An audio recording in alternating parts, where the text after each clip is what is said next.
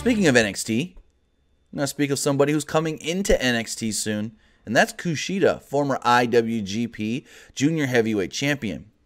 Now, it was revealed back in January that Kushida was leaving New Japan Pro Wrestling and was headed to the US to work for the WWE.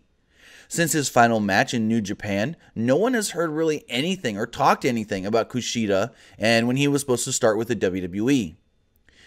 But it now looks like he may have actually already reported to the company. According to a report last week from Mike Johnson of PW Insider, Johnson stated that Kushida has already reported to the WWE Performance Center in Orlando and has began training. Johnson also goes on to state that per multiple sources, he would be shocked if Kushida was not shown in the crowd this Friday night at NXT TakeOver New York. We don't know if he's going to go under the name Kushida. We don't know if they're going to change his name. Because when you see guys, a lot of guys nowadays don't get the name changed. You know, EC3, Samoa Joe, Adam Cole.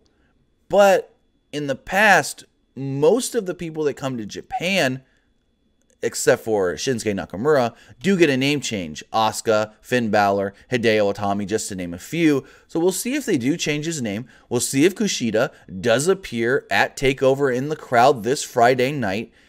And like Johnson said here, he would be shocked based off of what he's told if Kushida was not shown in the crowd. So we'll see how it all does go. Kushida should be starting with the WWE relatively soon. They will have tapings, not the week of, no, they could have tapings. I'll have to look it up when they have the next Full Sail tapings. Could be the week right after WrestleMania. So we'll see. Kushida could make his in-ring debut on those TV tapings. But Kushida, it's imminent when he starts with the WWE.